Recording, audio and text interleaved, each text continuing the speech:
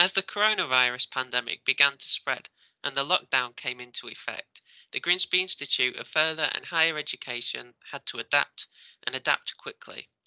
Hardware was distributed to learners and staff members so they can teach, learn, and work from home. Support channels were created on Microsoft Teams to help everyone's mental and social well-being. We created an Office 365 community called Remote Support. This was used to distribute instructional videos so that we could ease the transition to everyone working from home.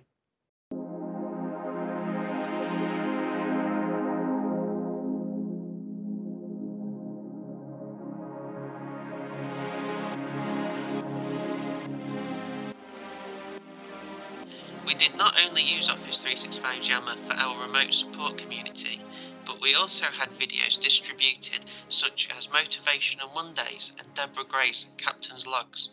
We found that these raised morale and were much better than email as you had more of a human connection, which was much needed during lockdown.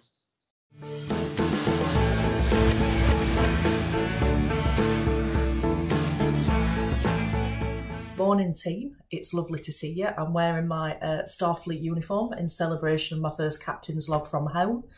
I've been in a lot of Teams meetings over the last week, and I've been nosying at what people have got in their house. So this is my conservatory. It's a bit like through the keyhole. I hope you had a really, really great weekend. It was my birthday on Friday, and I promised myself I'd eat my body weight in garlic bread. Feel like I let myself down a bit. It turns out my body weight isn't that much anymore, so I'm a bit of a lightweight. So I've gone from being Mr. Creosote, shout out to all the Monty Python fans out there, to being a genuine featherweight in the garlic bread steaks. I've recorded the log today because I'd like to see you, hey? And I'll also send it out on email as well. So Jill emailed you back end of last week to let you know that as the partnership, we'd been the third best in the country. I'm proper proud of that. Giphy on its own is the second best in the country, and that doesn't happen by accident. It happens because you work hard every single day, because you always give extra, and I am so proud of you.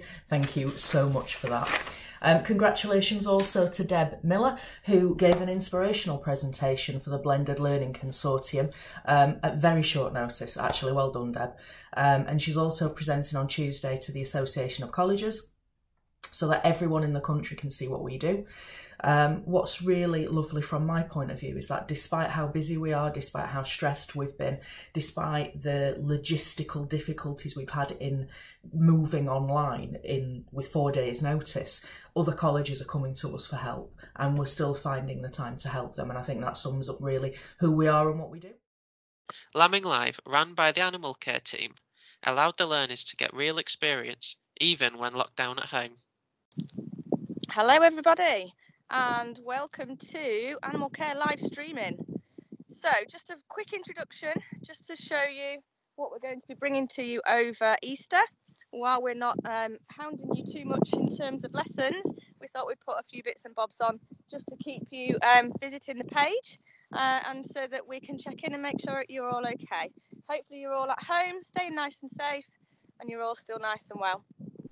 All right, so first thing we're going to be bringing to you is Lambing Live. So this is going to be from a Lincolnshire herd of sheep that are kept quite locally to me on the Wolds. There's about 300 in this herd of sheep, and every one of them will be hopefully lambing.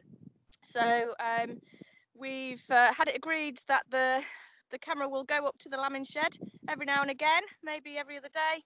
I know it depends on how much they need to go up, but the lambing will be shown to you live. It might be that you've got ewes there actually lambing at that particular time, so you may see lambs born, or it may be talking to the shepherd about how he actually cares for that herd of sheep as well. So absolutely brilliant for Easter. So check in for that. The other thing that we're going to bring to you as well. The media department run virtual exhibitions opposed to physical ones. These are recorded through Microsoft Stream and distributed on Office 365's Yammer and email. This meant that the learners' final assessments could still be graded and displayed as if they were still working on site.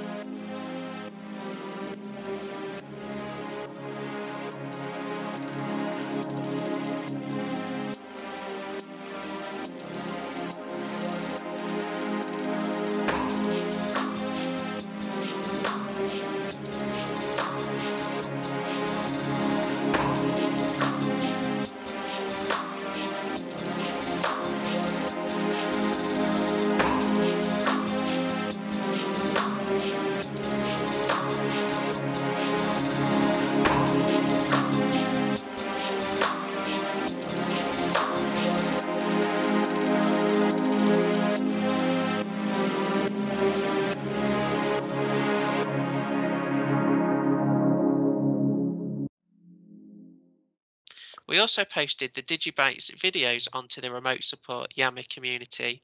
These videos helped our colleagues teach, support, and work from home. We also tried to put a bit of well-needed fun into these videos.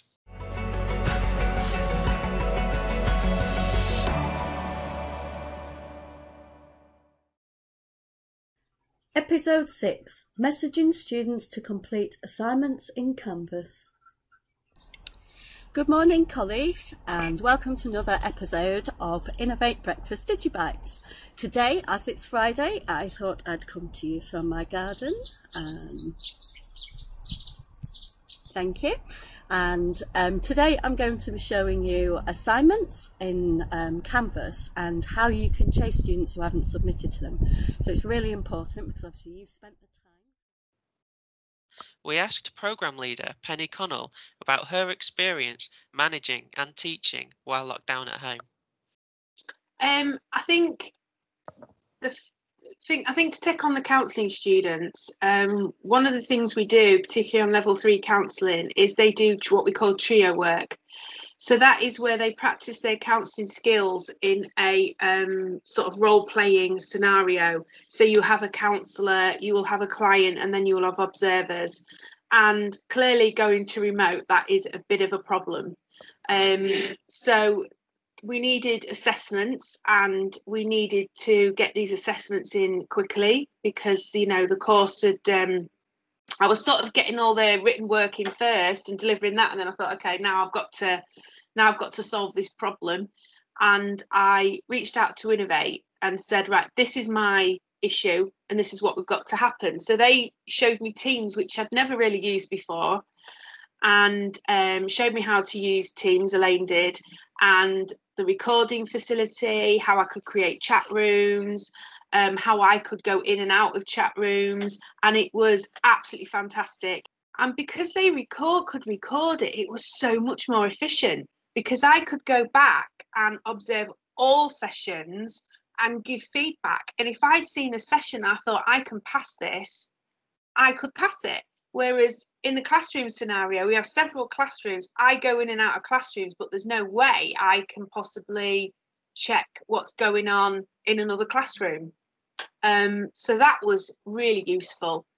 I know when the first time I used it, I must admit, Elaine was an absolute angel, because I'd be on Teams going, oh, for goodness sake, this doesn't work. And she'd be like, it's okay, Penny, calm down. We can do this and we can do that. So she was very instrumental in setting that up, showing me how I could create links in Canvas. So now the level 1 learners have one link, lesson link for all of their lessons, maths, English and main programme.